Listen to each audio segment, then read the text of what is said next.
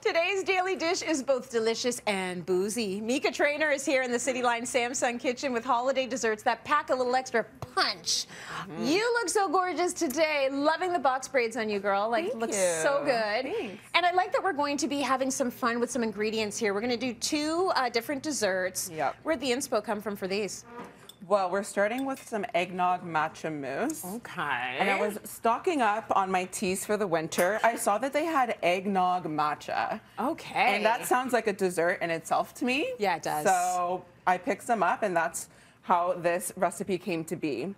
Okay, so you have already put together, like, what did you have in the double boiler? That was some organic eggnog. Okay. We added our eggnog matcha and then some white chocolate. Yes. And normally I'm really not a white chocolate gal, but with this recipe it's great. We're adding a little bit of bourbon, some cream. So let's talk a little bit about the whole process of double boiling. Yeah. So why do you do that, and how does that work? So I don't have a microwave, so double boiler is key in my kitchen. Yes. Basically, you just want to add like an inch or two of water and heat it up, and then it cooks your ingredients by steaming it. Got it. Yeah, and so you get this really cool, gradual melting together of everything that looks amazing. It's great with chocolate. Listen, I've told you this, eggnog is not my favorite, so if you can make me like this dessert, Micah, you're good. Right? Hey, no pressure. No pressure. So I'm gonna add a little bit of a bourbon. A little goes a long way. See, I like it already. Yeah. I'm in.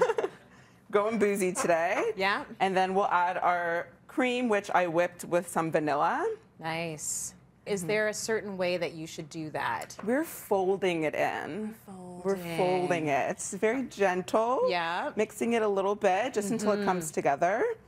And you'll notice we don't have any added sugar in this recipe. Yeah. So for people who don't really have a sweet tooth, this is a good one. Okay, got it. So it's not going to be overly sweet. It's not. It's barely sweet, actually. Okay, all it's right, kind of like a stiff drink vibe for desserts. You know what I mean? Nice. Yeah. Even with all that white chocolate?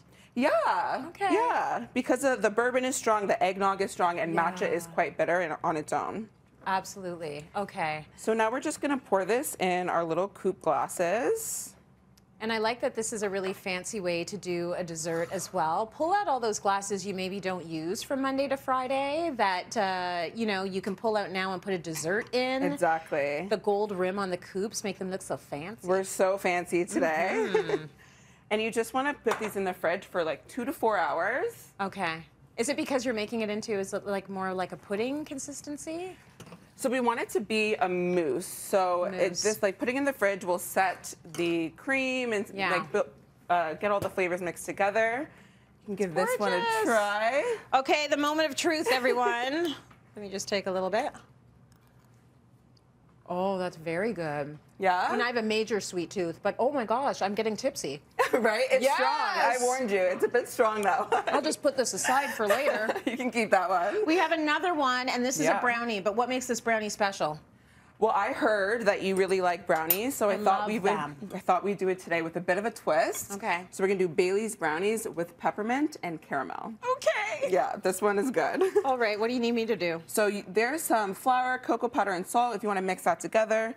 I melted some butter and chocolate. Okay. Adding 2 cups of sugar. We'll talk about nutrition in January. Whatever. It looks like so much when you see it go in there, but it is a dessert. I mean, it's a dessert. It's fine. It's not breakfast, or maybe it is. Whatever. You don't judge and it's around the holidays. here. It's the holidays. Then we're gonna add our eggs and vanilla. Nice. And of course, some Baileys. Oh my gosh, so good. So like most recipes, you put all of the wet together. All the wet together, all the dry together, and then once they're good on their own, we'll combine them. See, this is why I love a brownie. To me, it's like a cookie and a cake got married. These ones are like... they created a brownie, like the most perfect little child. Like it's dense and it's like chocolatey and... Yeah, I really like chocolate. T's laughing because I'm ridiculous, but that's what, like, I love it so much. The keyword is dense. Like, you'll notice this recipe doesn't have any baking powder or baking, don't pour that in. All of it? Yeah, all of it. It's not gonna leaven like a cake. Yeah. So we'll be on the fudgier side. That's okay. Be quiet! That's all right. They can see I didn't mix it properly. I was doing a television mix. I wasn't doing like a real baking. We're really baking these today. None of the ingredients were together at all in the dry. I'm really sorry, Micah, if it Just doesn't dump turn it out. in. It's all good. But if it doesn't turn out, I'm still going to eat it, just so you know. Oh, okay. yeah, me too. And then do we have final? We have final, yeah. Show me the final, girl. Show me the final. Because So, listen, if we try and bake these, they're not going to turn out. I didn't mix my stuff properly. Here are some we made earlier, and we also Okay. whipped up some Bailey's caramel. Okay. And we're just gonna drizzle this on. So to make your own caramel at home, you just want to melt some sugar and water over the stove. And then once it turns into a dark yellow, you add some Bailey's and butter, and it turns into this like nice butterscotchy flavor. Some crushed candy canes. Amazing, super fun, boozy desserts, Micah. For all the recipes, go to cityline.tv.